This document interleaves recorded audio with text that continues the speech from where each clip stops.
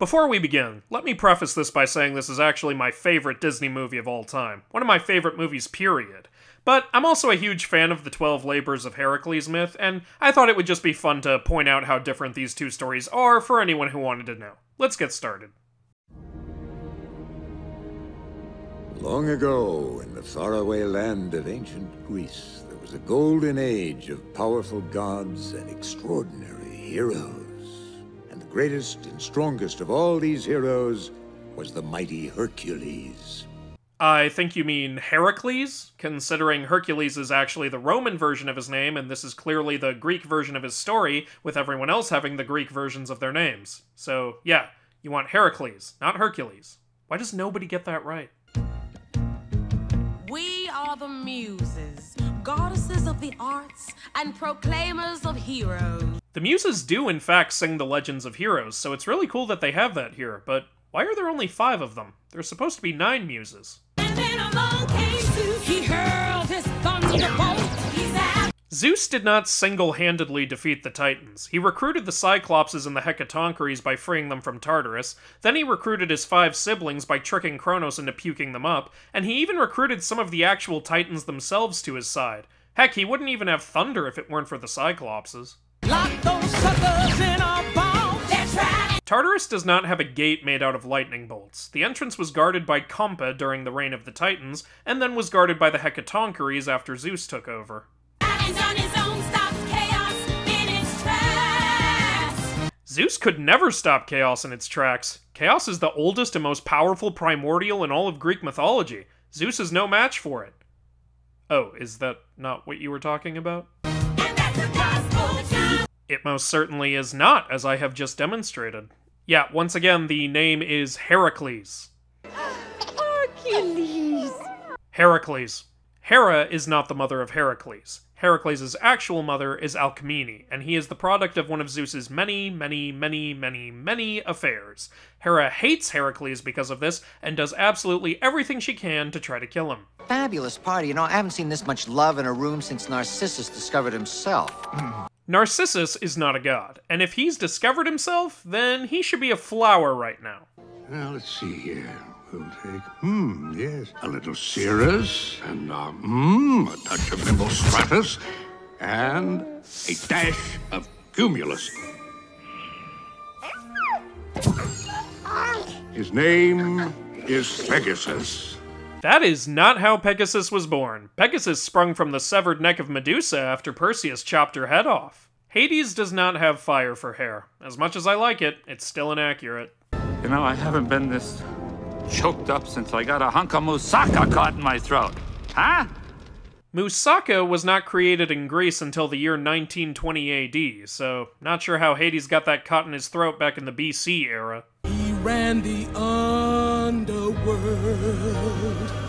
but thought the dead were dull and uncouth. He was as mean as he was ruthless. Hades is neither mean nor ruthless. He's actually a pretty neutral god. The closest things he's ever done to evil are kidnap Persephone and cheat on her with Minthe, and even those are only certain versions of certain stories. He's never really been the straight-up villain of any actual Greek myth. In fact, he's usually pretty helpful and even downright charitable at times. Pain! Oh! And panic! Reporting for duty! These two are not actual characters in Greek mythology, unless, of course, they're supposed to be Deimos and Phobos, the gods of terror and panic, but those two are children of Ares and always accompany Ares on the battlefield, so why would they be serving Hades in the underworld? Fine. Just let me know the instant the fates arrive. Oh, they're here! The fates are here and you didn't tell me! Hades does not have fire powers, nor is he the god of fire. That would be Hephaestus. Ladies, I am so sorry that I'm late. We knew you would be. We know everything. Past, present, and future. The Fates do not actually share one eye. That is actually a different trio of old women known as the Grey Sisters. People often confuse the two. Fun fact, the Grey Sisters also share one tooth. So, let me just ask, is this kid gonna mess up my hostile takeover bid or what? What do you think? Hades has never plotted a hostile takeover of Olympus. Hera has, though, with the help of Apollo, Athena, and Poseidon. But Hades was not a part of that. Also, Hera is the actual villain of the Hercules story. It's actually kind of weird how many Hera attributes they seem to have given Hades in this story. Ladies, please. My fate is in your lovely hands. If we're merging the Fates with the Grey Sisters here, then it obviously would have made a lot more sense for Hades to just take their eye away and refuse to give it back until they told him what he wanted to know. Especially considering that's exactly what Perseus did in his story. In 18 years, precisely, the planets will align ever so nicely. This planets aligning thing is not in the myth. The gates to Tartarus are always there, they're just guarded by the Hecatonchires, as I mentioned earlier. Aye, verse. Aye. The time to act will be at hand. Unleash the Titans, you monstrous band. Hades would never want to free the Titans from Tartarus. He helped put them there in the first place because they were just as much his enemies as Zeus's. Actually, maybe even more so, considering Kronos swallowed him as a baby. A word of caution to this tale. Excuse me? Should Hercules fight, you will fail. The Fates actually did predict that Heracles would help save Olympus from an invasion, but it wasn't by Hades and the Titans, it was by Gaia's giants, who are not in this film. I know this is gonna shock people, but there were actually no elevators in Greek mythology. How do you kill a god? Heracles was not born a god. He was born a mortal demigod. He eventually became a god, but that was way later. Bingo! They're immortal! So, first you gotta turn the little sunspot mortal. What is that, and where did it come from? Because it is not in Greek mythology. Perhaps they've answered our prayers. Perhaps I have. Hercules? Heracles?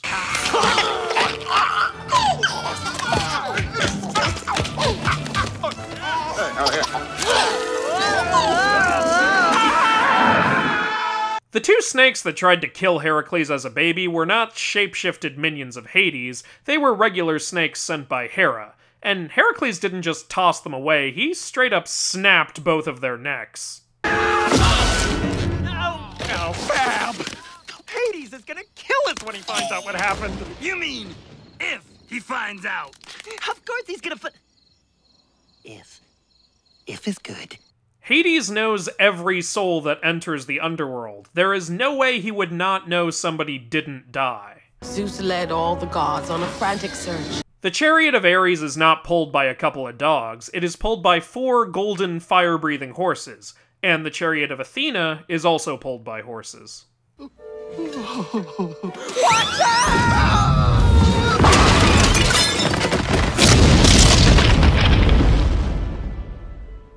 It's true that Heracles had trouble controlling his strength when he was younger, but he never destroyed a town or anything. Though, he did accidentally kill his music teacher once.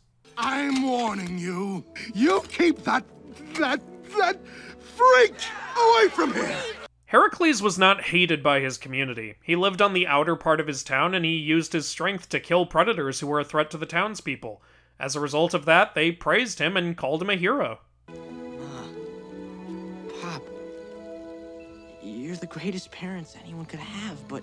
It is cool that we have Amphitryon and Alcmene here as his adoptive parents, considering they did raise Heracles in the myth, but where the heck is his half-brother, Ithacles? You didn't know about Ithacles, did you? This was around your neck when we found you. It's the symbol of the gods. No, that is one of the symbols of Zeus. There is no one symbol for all of the Greek gods. Every individual god has their own set of symbols. After all these years, is this the kind of hello you give your father? Father? Didn't know you had a famous father, did you? Yes, he did, actually. Heracles always knew who his father was. I don't understand. If you're my father, that would make me a god. A god? Well, not necessarily. I mean, Zeus is also the father of Perseus, Helen, Minos, Cetus, Iarbas, Iasion, Coloxus, Latinus, Manes, Megaris, Myrmidon, Polydeucus, Zethus, Tantalus, Sarpedon, Pelasgus, Hierophile, Arcus, Amphion, Amathion, Endymion, Epaphus, and several others.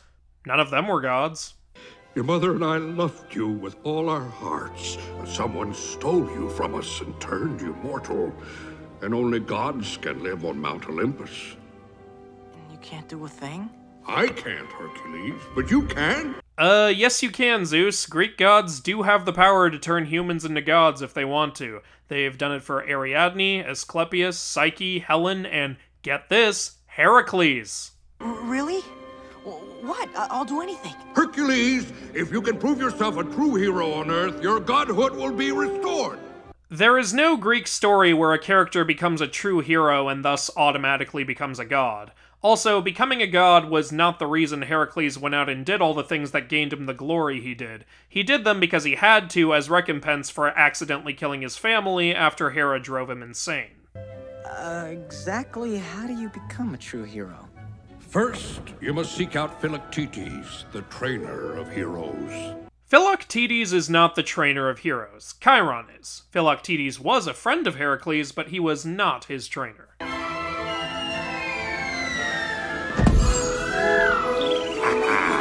You probably don't remember Pegasus, but you two go way back, son. Heracles never rode or even encountered Pegasus. That was Bellerophon. What's the matter, little guy? You stuck? Whoa! Hey, what out, buddy? Philoctetes was not a satyr, and neither was Chiron. Chiron was a centaur. Girl! Stop! Come back! Come back! Whoa! Oh! Hey! Wait! Whoa! Oh! Nymphs! They can't keep their hands off me. This is actually a pretty spot-on representation of how nymphs and satyrs are in Greek mythology, but the thing is, Phil is clearly supposed to be a stand-in for Chiron, and yet this is not at all how Chiron would behave. Honestly, this is a lot more like Pan. So we've basically got a guy who looks and acts like Pan, but with Chiron's role and Philoctetes' name. What a weird hodgepodge. Watch it! That was part of the Mask to the Argo. The Argo? What do you mean, the Argo? The Argo isn't even a thing yet, and when it is a thing, you will be one of the first people on it. Who do you think taught Jason how to sail? Cleopatra? Well, I should think not, considering she hasn't even been born yet. I trained all those would-be heroes. Odysseus, Perseus, Theseus. A lot of yusses. For anyone wondering, Chiron did in fact train all of these heroes. However, the Iliad and the Odyssey both take place after the 12 labors of Heracles, so Odysseus would not yet be a household name. This spinning disc depicts the Minotaur taking down Theseus, which is not at all what happened. Theseus strangled the Minotaur to death from behind easily. Sure, Theseus doesn't have a happy ending, but the reason for that is not the Minotaur. He took that thing down. Every single one of those bums let me down, flatter than a discus. Also, how the heck did Perseus let you down? He defeated Medusa, defeated Cetus, defeated multiple tyrants, saved his mother, got the girl, and had a happy ending. What part of that is not good enough for you, Phil? And then there was Achilles. As I said a minute ago, the Iliad and therefore the Trojan War has not happened yet. But that flush slug in the heel is! He barely gets nicked there once and kaboom! He's history. Barely gets nicked? Paris shot an arrow right through it. What is your definition of nicked? I dreamed I was gonna train the greatest hero there ever was. So great, the gods would hang a picture of him in the stars. I guess nobody told him there actually is a constellation for Perseus. Somebody should really tell him. Hold it! Zeus is your father, right? Uh-huh. Zeus, the big guy, he's your daddy. Mr. Lightning Bolts, read me a book, would you, Dada? Zeus, once upon a time. It's the truth. Please. Why do you find this so hard to believe? You just said you trained Perseus, and he's also a son of Zeus. I know this is gonna shock people, but there were actually no Karate Kid references in Greek mythology. Heracles never really used a sword. His weapons of choice were his club, his bow and arrows, and his bare hands. Not so fast, sweetheart. I swear, Nessus, put me down or I'll... Heracles did not encounter Nessus this early in his story. Nessus was actually the last monster Heracles ever slew, and in fact, Nessus actually caused the death of Heracles by tricking his wife, Deianira at the time, not Megara. Also, Nessus is not that big. This is not how Heracles defeated Nessus. He actually just shot him with a poison arrow. Are you, all right, miss? Megara. My friends call me Meg, at least they would if I had any friends. Megara was Heracles' first wife, but she was not the love interest throughout his entire story. She actually tragically died very early on, when Hera drove Heracles insane and tricked him into killing his whole family, including Megara. So, how'd you get mixed up with the... Pinhead with hooves? Well, you know how men are. They think no means yes, and get lost means take me, I'm yours. That's actually very Greek mythically accurate. Alright then. Yeah, I mean, Hercules is a very popular name nowadays. Remember, like a few years ago, every other boy was named Jason, and the girls were all named Brittany? Actually, nobody was ever named Brittany until the year 1966. And who are you? I'm Hercules. Heracles. Help! I can't breathe! Hurry! Get us down! We're suffocating! Somebody call IXII! Funny joke, but those are Roman numerals, and this is not Rome. In fact, Rome doesn't even exist yet.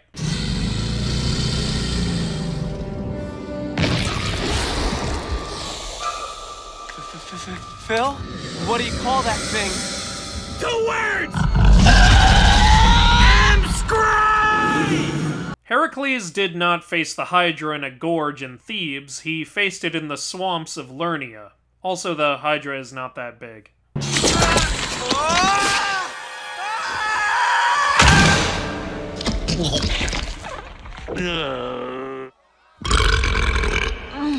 Fun fact, the Hydra's breath is toxic enough to cause instant death to anybody. If Heracles got swallowed by that thing, he would not survive.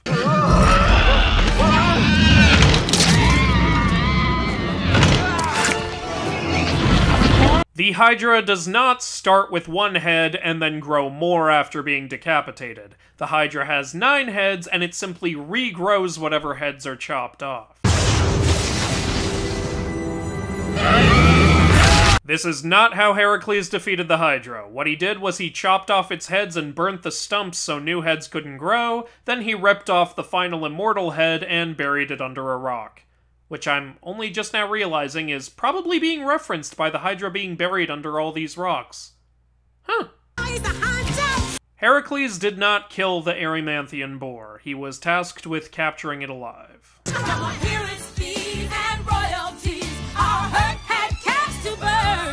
Heracles was not paid for his labors. He actually tried to get paid for cleaning the Augean stables, but not only did that not end up happening, but the fact that he even tried to make that happen resulted in that labor being disqualified from his other labors. Why would you say amen in ancient Greece? The Nemean lion was actually the first monster Heracles faced, not the 4th. I know this is gonna shock people, but there were actually no action figures with inflatable pectoral muscles in Greek mythology. Is that supposed to be a Stymphalian bird? Because if so, why is it so big, and why isn't it made of metal? Or maybe it's supposed to be the Prometheus vulture, but if that's so, then where the heck is Prometheus? Is that supposed to be Scylla? Heracles did not fight Scylla. Who was the gladiator?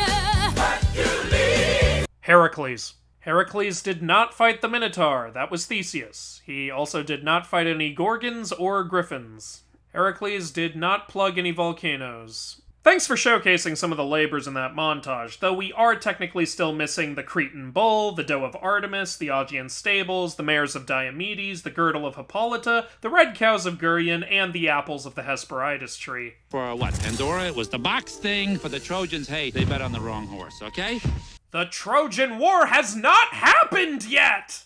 Hey, look, he's finally wearing the Nemean lion skin for like 10 seconds. Did you know in the myth he wears it for almost the entire story? Listen to me, she's... A dream come true? Not exactly. More beautiful than Aphrodite? Whoa, hey, you can't go saying stuff like that in Greek mythology. That's how you get people killed. Or worse. Usually worse. Jeez Louise, what got his goat, huh? Is this a good time to point out that Hades doesn't seem to have his bident or his helmet of invisibility in this movie? You've got to swear she'll be safe from any harm. Fine, okay, I'll give you that one. Make her safe, otherwise you get your strength right back, yada yada, fine print, boilerplate, blah, blah, okay? We're done. What do you say we shake it? All right. Yes, we're there! Heracles never lost or gave up his strength in the myth. And now that I set you free, what is the first thing you are going to do? I guess Hades has the power to absorb Zeus's thunderbolts now. Destroy him! Why are there only 5 titans? There's 12 major titans and several minor titans, and I know they all didn't get thrown in Tartarus, but more than 5 of them did. Where the heck is Kronos?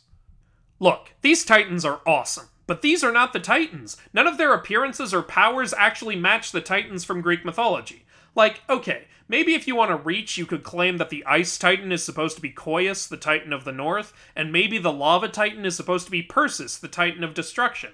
That's the best I can come up with, but then that theory completely falls apart when you take one look at the Disney Villainous board game and you find out that these titans are named Hydros, Pyros, Lethos, Stratos, and Argus. None of those names apply to any of the actual titans. Hold it, Bright Eye. Oh. This seems to be an Elder Cyclops, which is not a Titan, and would not be with the Titans, because the Elder Cyclopses fought against the Titans in the war, and now they work with Zeus.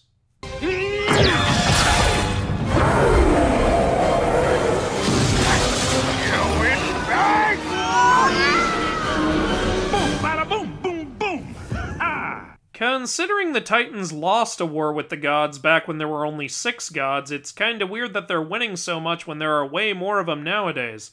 Also, where the heck are the Hecatoncheires? I think they'd be a heck of a lot of help right now. Heck. Oh, you mighty Hercules!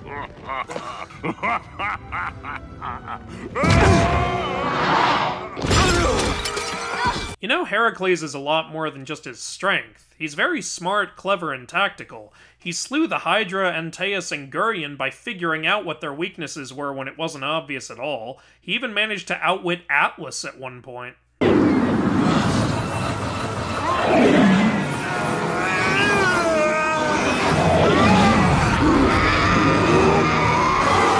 Heracles never fought the Titans. He was, however, instrumental in fighting off the giants, as I said before, which I'm really thinking is what inspired this.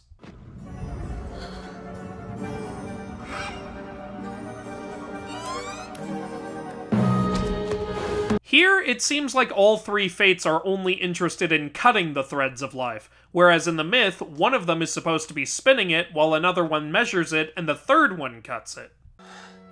Oh, sorry, kid. There's some things you just can't change. Yes, I can. Heracles did actually go to the underworld to request that Hades restore the soul of a dead woman. However, it was not his woman. The woman was Queen Alcestis, the wife of Heracles' good friend, King Admetus, and he was successful. Oh, hey, a nod to the delivery of Cerberus. Except in the myth, he did it because it was one of his labors, and he didn't tame Cerberus until he got permission from Hades. You like making deals. Take me in Meg's place. When Heracles went to the underworld to retrieve the soul of Alcestis, Hades didn't give Heracles some sort of price. He was so moved by the love story Heracles told Hades about Alcestis and her husband that he just gave her to him. Oh, you know what slipped my mind? You'll be dead before you can get to her. That's not a problem, is it? Plunging into the river Styx doesn't drain the life from your body, it actually makes your skin completely impenetrable. Ever heard of Achilles?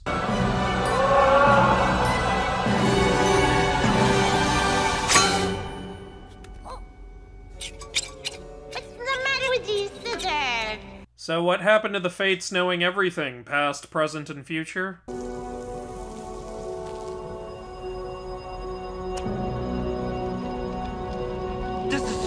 This is impossible! You can't be alive! You'd have to be a god? This is not how Heracles became a god. The gods simply granted him godhood after his death. 3 cheers for the mighty Hercules! Heracles! This is the moment I've always dreamed of. But a life without Meg, even an immortal life, would be empty.